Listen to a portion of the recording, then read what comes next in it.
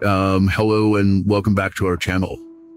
Today we're going to dive into the latest update on food inflation in India. According to the recent data, Indian consumers saw a further acceleration in steep food prices in April, with food inflation reaching a 4-month high of 8.7%. This surge in food prices comes as the overall retail inflation rate remained relatively unchanged at 4.83% in April. The gap between urban and rural consumers' inflation experiences also continued to widen, with rural households facing a sharper uptick in prices compared to their urban counterparts. On a month-on-month basis, price levels rose about 0.5%, with urban consumers experiencing a sharper uptick in overall prices, as well as food items. Despite the rise in food prices, the headline inflation rate in April saw a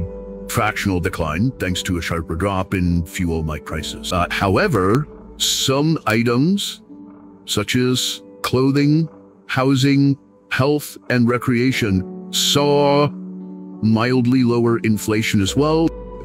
However, it's not all bad news. Some food items, such as sugar, spices, and milk, saw a moderation in price rise, providing some relief to households' food budgets.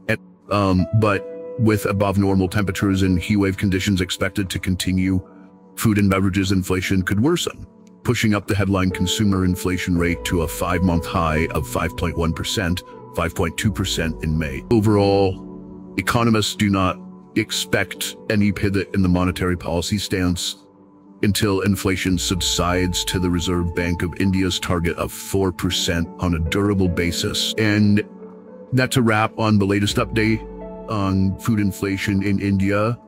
Let us know your thoughts in the comments below, and don't forget to like and subscribe for more updates. Thanks for watching, and we'll see you in the next video.